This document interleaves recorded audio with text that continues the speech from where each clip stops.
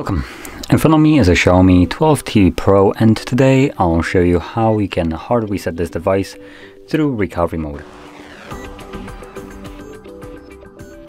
Now, in addition, this process will also allow you to remove screen locks, so if you have one set that you just don't know, you can get rid of it this way. I'll also mention this right now just so there is no misconception anywhere, that by doing so, most likely your device will become FRP locked, meaning once the reset is finished, you will need to, while going to the setup of the device, you will need to verify that the phone belonged basically to you by either using the previously set up screen lock or by using Google account that was logged in on this device. Now, this will not show up if the only protection on this device is a screen lock and there is no Google account.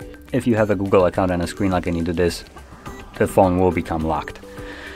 Now, I'll also be making a video on how we can bypass this later on, so if you're interested in that, that is something that might interest you, then stick around.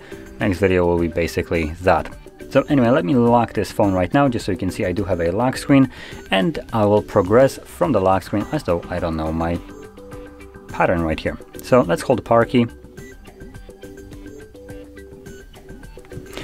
select power off, and when the phone turns off, you want to hold power and volume up at the same time. So let's do that right now.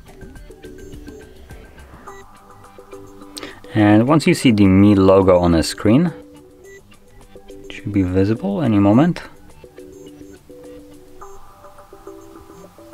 There we go. Once you see it, you can let go of the keys, and this should take us into recovery mode in a moment. There we go.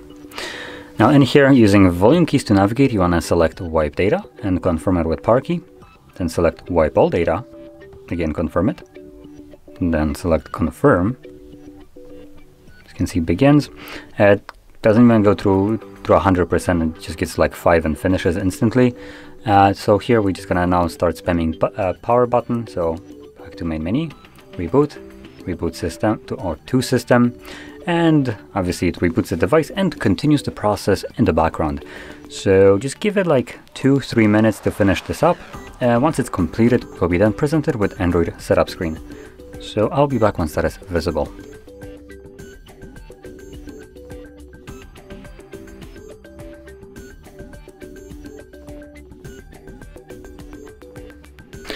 And as you can see, the process is now finished and you can set up your phone however you like. So if you found this very helpful, don't forget to hit like, subscribe, and thanks for watching.